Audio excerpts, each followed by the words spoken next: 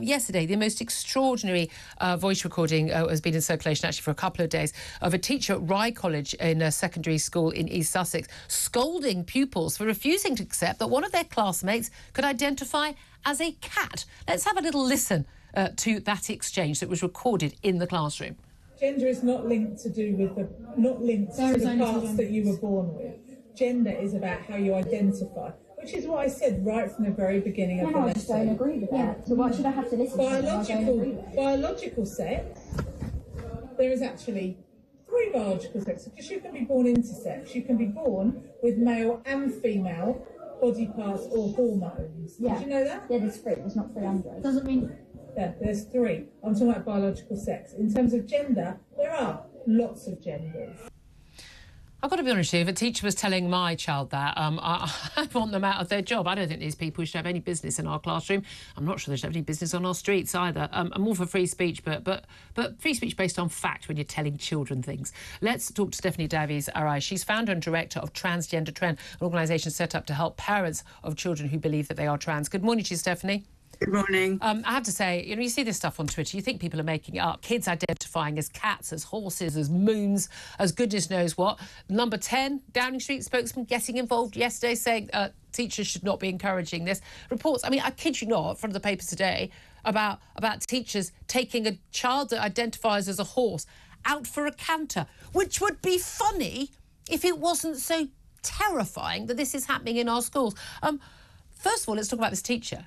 Absolutely extraordinary, this girl standing up wonderfully to a teacher with basically pounding her ideology, her activist ideology into this child. Child standing up. The child was told by the teacher, another bit of the clip, you should go to a different school, you're a bigot. Well, that's the problem, isn't it? And this is why children can't speak out. It's the same as for adults. You know, you're called a bigot, you're called a transphobe, despicable, the girl was called, for understanding biological facts and understanding reality. And the teacher, as you say, was enforcing an ideology. But when schools have been, teachers have been trained for so long now that if a girl says she's a boy, then they must affirm her as a boy. So already you're saying that subjective identity is more important and more of a reality than objective material reality itself. Biological fact. And asking this girl, saying these girls were told, you have to accept and treat her. If this girl says she's a cat, you have to treat her as a cat. Now you might say, I don't want you to bully her. I'm sorry, if you think you're a cat, you've got a mental health issue, or you're just playing and taking the mick, which is what I hope this kid is doing. I fear not though. But you shouldn't require everyone else. Like, if someone wants to self-identify as a woman and they're born a man, that's fine. Live your life as you want, but don't expect me to go along with it. That is unacceptable. You know, this is the logical conclusion of identity politics, that your identity is all. Children are really being taught in schools that their feelings are the reality and objective reality is not.